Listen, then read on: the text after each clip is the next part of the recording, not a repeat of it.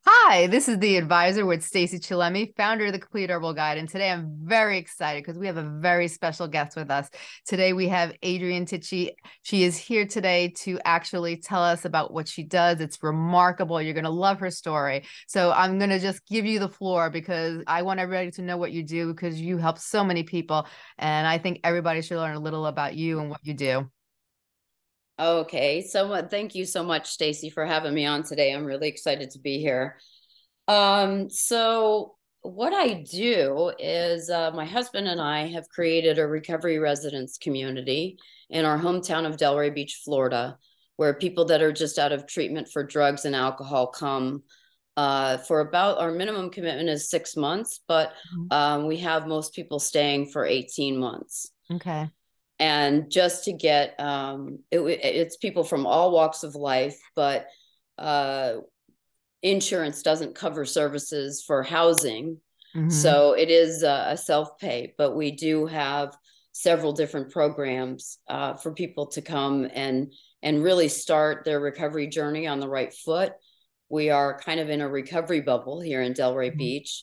We have 70,000 people in the town, but 20% of our population is in recovery. Okay. So we have a lot of 12-step meetings and a lot of treatment centers and a lot of different facilities. And so that makes it very easy to get help here. Addiction is very prevalent in our society, and people don't realize that it just doesn't affect the person. It affects everyone around them. It affects the people they love. It affects them, and it's very hard when you become addicted to a drug or a substance, to actually get out of that addiction because you have to change your whole life and you have to stay Yes. committed to live in a healthy life. And I know it's a lifetime commitment, but I always call it a lifestyle change because I think that lifestyle commitment sounds too harsh of a word, but it bring but it it addiction will eventually can kill a person, and I've known many people. Sadly, it has. Or even if you survive it, you're not living life to your full potential. And No. what would you say to people who, know they have a problem, and they want help, but they just don't, they might be embarrassed or they're afraid to, ask for the help. What would be step one? How would you get them to kind of come out of that hole and actually reach out for some help? Well, that's a great question because a lot of people I think today are posing that question to themselves. Might I have a problem? Mm-hmm. Particularly after COVID-19, Yeah. because what that did was overnight, all but 4 states relaxed their liquor license so that you could get liquor delivered to your house. Oh, That was wow. done overnight. And that everybody knows that the liquor stores were open, but not a lot of people understood that that was a policy decision, Yeah. because if people just quit alcohol cold turkey, they'll go have seizures. Right. And so they need a medical detox, and they needed the beds for COVID, quite Yes. honestly. Mm-hmm. So they made a policy decision, not just the United States, but a lot of countries made a decision to keep the alcohol flowing. And obviously we were in an increased stress Yes. situation and nowhere to go. Mm-hmm. And so that a lot of people have accidentally become addicted, what I call accidental alcoholism or accidental addiction. Yeah. And I And saw so that. Mm-hmm. the first step I would say is reach out. Um, there's definitely different 12-step groups, and there's other support groups that are non 12-step. Yeah. I would do a Google search. Um, Even if you start doing a Google search, like, how do I know if I have an alcohol use disorder? Right. And get some resources, because you can't do this alone. Yes. It's very, very, very difficult for someone to kick this kind of an addiction. And today, addiction can be a substance, but it also can be a process disorder. We have Yes. people with screen addiction. We have people with gambling. addiction, and Yes. gambling addiction is really bad. I mean, that's Yeah. those people, those loan sharks collect on their money, and in Oh yeah. not nice ways.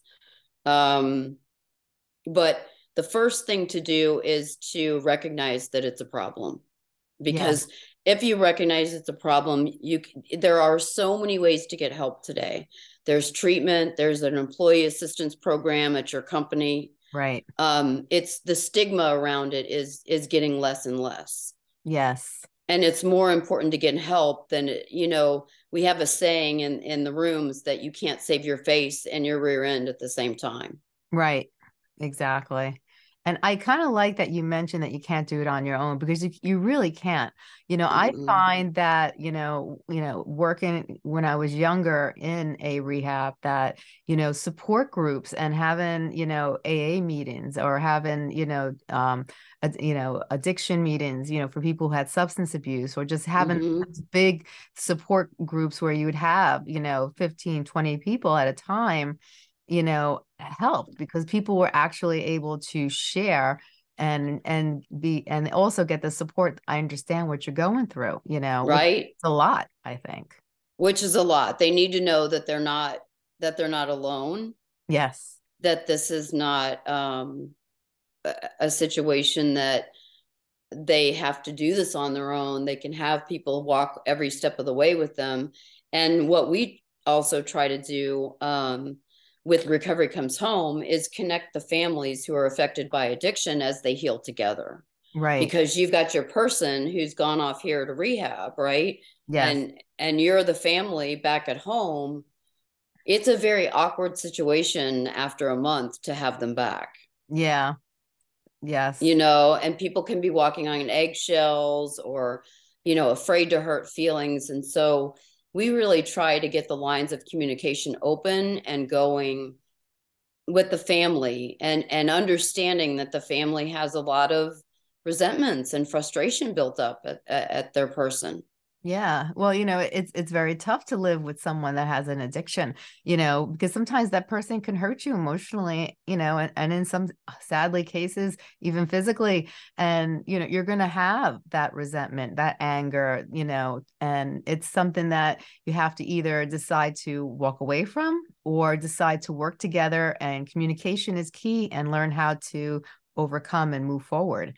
And that's going to take both parts, I think. Don't you think? Yeah, absolutely. Because the moving forward, you have to understand, like, if somebody's been on drugs for a few years, it could take their brain a little bit to start functioning normally, right? So you Right. need you need those other people around you to help you go, like, okay, um I'm not crazy. I don't need to do this all at once, Yeah. but there are some things, like after treatment, there's some things you can do to safeguard your recovery. Right. So creating a stellar support group is the first of those, I'd say. Get yourself an accountability partner. Right. Tell people, hey, look, I'm trying to do life without alcohol. Mm-hmm. I'm trying to live a sober lifestyle. And there's, believe it or not, like, it's not just addicts anymore that are living a sober lifestyle. It's a Right. lot of people, It whether is. they can't take alcohol because they take medications, or they just don't want to drink anymore. Yeah.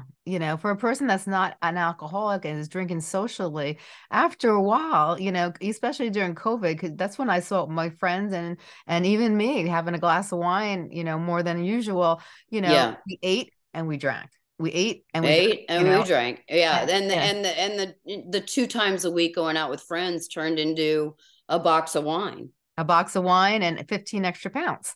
Yeah. Yeah, I can't help you with that one, but I hear you. I'm about 20 pounds up after COVID too. Like before the conversation, well, before I get to the next question, I just want to ask one quick question is, so when you come home, let's say you have toxic friends, those people that you were enjoying doing drugs or alcohol with, those people that were around you that were egging you on, do more, Yeah. do more. So what do these people have to come home to? Do they have to start realizing that, okay, there are certain people in my life that are toxic and I have to just learn to let go, maybe make new friends, maybe, and just, not dislike them, but keep my distance from them. What do you think about that? Yeah, I think the people, places, and things is a big topic in addiction recovery, because that is precisely what happens. You imagine if you lost your best customer. That's Right. what the dealer is thinking. And so there's even a bar here in town that unfortunately will take the white chip that you get from an AA meeting and Right. give you a free drink with it. Oh, really? So there are people everywhere that are going to be, and in fact, I get that too, because I don't drink because I have pancreatitis. Yeah. And when you tell people that, they understand, but they forget and they want you to drink with them. Right. Right. You know what I mean? Like Well, it's it's not. not fun unless you have a group of people with you doing it with you. Yeah, yeah, exactly. So yeah, I'd say so the first thing is to create that support system that is healthy, and I do think that means excluding toxic people. Sometimes you can't help it because you're going back into a toxic environment that you were in. Yeah. And that makes it very difficult, I would think. Makes it very, very difficult. So having these meetings, like we said, whether it's a 12-step or another type of meeting, there's smart recovery, there's save ourselves, there's even moderation management has a group. That's If you good. just want to cut down and not cut it all out, it's better to get and make new friends and get and make new supports without question. And if you have those environments where you have a family that, might be toxic, maybe it's good to go for therapy too, you think? Yeah, we have a lot of our people that are dual diagnosed, Mm-hmm. which means they could have schizoaffective or bipolar, and so yes, a therapist and also a psychiatrist sometimes, because as we were talking about earlier, sometimes medication is necessary, Right. and that people have underlying conditions. We actually had a boy that was autistic, and he's doing quite well now. Oh, that's Um, good. but he was autistic and addicted. He's actually probably more Asperger's, high functioning, Right. but he's doing really good. And we also have like a 75-year-old guy in right now, Mm-hmm. who it cracks you up that our oldest resident was 82. And I was like, you know what, because I'm not in the program, right? So Yeah. I said to my husband, I said, if it were me and I was 82, I think I'd probably make a different choice. I'd be like, 82, I don't think that's time to get sober. But he's doing quite well, quite well too. Oh, that's good. I also, we were talking about earlier in our conversation that I just want to bring up is that sometimes I think a lot of doctors in our society are a little bit too happy when it comes to writing prescriptions. Like, for instance, I'll give you an example. My mother had some surgery done on her tooth. So the doctor gave her a prescription for pain. He gave her opioids. So she comes home Wow. and she's telling me, "Oh, I got opioids." And I'm like, "What?" And she's like, "Oh, well, he gave it to me for pain." And especially the older generation, a lot of times they tend to just do whatever the doctor says. Yes, They you're don't. so right. And I was like, "Mom, you can't, you can't, do that." I said, "Those are very addictive." And then, even my son said, to her in a jokingly way, "Yeah, college students will get it on the black market for $10 a pill." He said, because they want to stay up, and they, and it's like, I think doctors really have to really consider what they're writing out for their patients and the Yeah. possibilities of what it could do to them in the future. There are so many people that have become addicted to opioids, and there are people on the street. And a lot of times too, people start with one drug and they go up the line. It's like a pyramid thing. That's right. It'll go to alcohol, then it'll go to marijuana, then it'll go to cocaine, then it'll make its way up. And then eventually some people will try heroin, and then you're just gone. Even with cocaine, you're just gone. It's very hard to get off those type of drugs. And these people end up, their lives are just, And destroyed. what's killing everyone right now is fentanyl. Yes, yes. And so it's coming from Mexico. It's not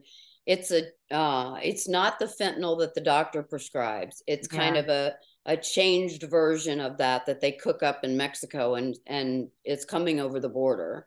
We know where it's coming from, but we have, I can't even tell you how many people that were lodge alumni that we've Yeah. lost now from overdose to due to fentanyl. Because I don't even call it overdose anymore. I call it poisoning, because Yeah. they put it in everything. You're not even getting, if you buy cocaine today on the street, you're getting 20% cocaine, probably 40% fentanyl, and Wow. 40% filler. And from what I understand, you just need a little bit of fentanyl Yeah, just to to kill you. kill you. And it's sad because I think it was on TV. There was a woman, and her son tried marijuana, and he was one of those, he was doing really well in school, good kid, never got in Mm-hmm. trouble, and he did the pot, and then it had fentanyl in it, and he died in the hospital. He was rushed to the hospital, and he died. And the parents that were devastated, the family was devastated just from that fentanyl. These kids, these adults, they're getting drugs, they don't know where it's coming from, and they don't realize that anything could be laced with anything. So it could even be as simple as like your kid saying to their friend, I have a headache, and their friend pulling out a pill that they got on the black market. And you really today have to get something from your mom or dad, or a Yeah, prescription bottle. right. And even some of those, And they, even those, like you said, they overprescribe, yeah. totally overprescribing. I And knew, it's, yeah. I had a family member that tried they gave him a medication, and he had an adverse effect, and it destroyed his kidneys, and he had to go on dialysis, Oh and my gosh. so it's like, you have to be very careful with medication, and doctors really should be very careful what they prescribe too, and like I said, I'm all for, I take medication for my illness, I'm all for medication, but, I think we have to realize if we could help the person without going to medication, we should try at least, I think, We could try, because we can always introduce the medication, yes, but a lot of people in recovery really don't want to take any type of medication. right, um and that's understandable, especially because not even just with the fentanyl thing, but even with the regular pharmaceuticals. I don't know how it is where you live, but where I live in Florida, it's like a commercial about a drug will come yeah, on, and then an attorney commercial will come on and say, oh, if you took Vyvanse or what, yeah. whatever, with a class action lawsuit, call this number. Hmm. That's pretty crazy. It is crazy. And, it's for people who are going for help, what would be the biggest suggestion when they come out of rehab to be able to stay sober, to be able to live a happy and healthy life? What suggestions do you usually, or what things do you usually tell them to encourage them so they stay on the right track and they don't slip? So we tell them to get that support group, that stellar support group, and that includes friends and family. It includes going to a meeting to address your addiction. Mm-hmm. It includes just keeping yourself busy.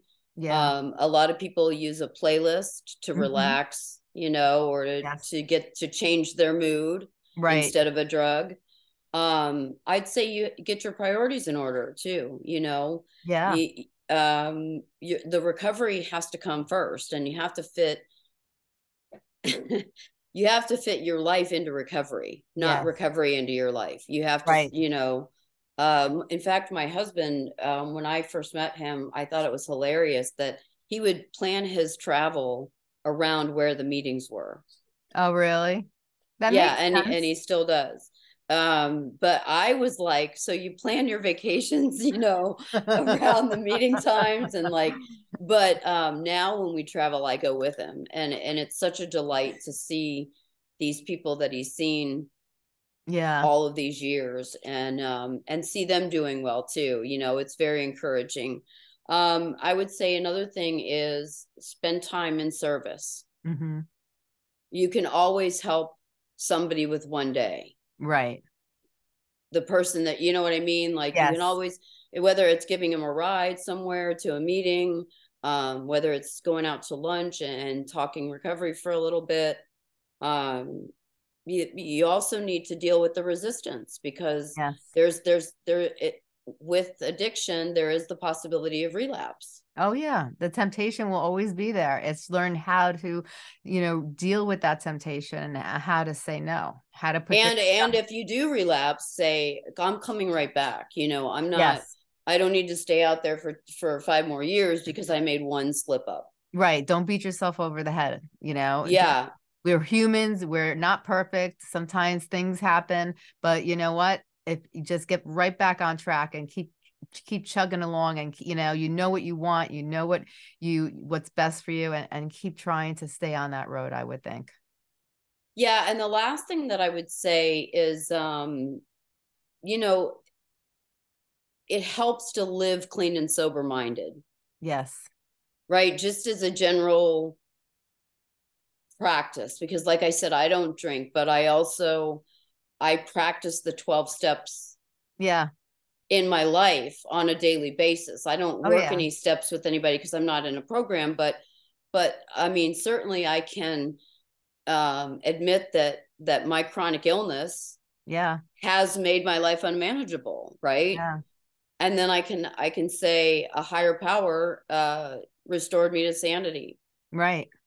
And And you go through the steps, and you learn to live them by admitting your character defects, and yes. and working on them, and going and making those amends to people, which is more than I'm sorry. Yeah. An amend is like, here's the situation I was in, here's what I've done about it, and I'd like to, create a new relationship going forward. Right. And sometimes people will be up for that, and sometimes you burn too many bridges. Exactly. And it's funny you say that, because like I incorporated the 12 steps into my life, because even though I'm not an alcoholic or a drug addict, it applies to me and my life, and Mm-hmm. having an illness. It actually, going by those 12 steps, actually helps me be a better person. And, Yeah, I mean, just talking to you for this short time with what you've been through as well, I can't imagine your situation. I know being around the medical community your whole life is not a is not a not picnic. fun. No, it's not fun. You've got a phenomenal attitude. Thank you. So do you. So do you.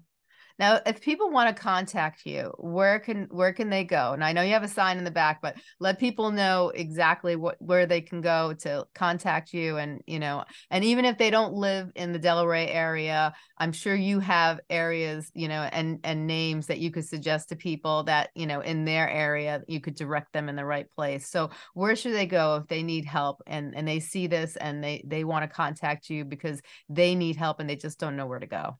Sure. Our website is recoverycomeshome.com, which is all spelled out. And there's contact us information right up there. With the Recovery Comes Home, we can actually work with people that are not in our local area, but there will be some people that have to go after treatment to our recovery residence homes Mm-hmm. to just learn how to live life again sober.